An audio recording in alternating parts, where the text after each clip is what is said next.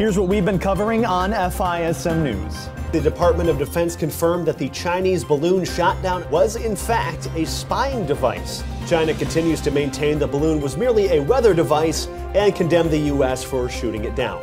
Experts from the Society for Evidence-Based Gender Medicine are sounding alarms on the gender-affirming model currently being implemented in pediatric care.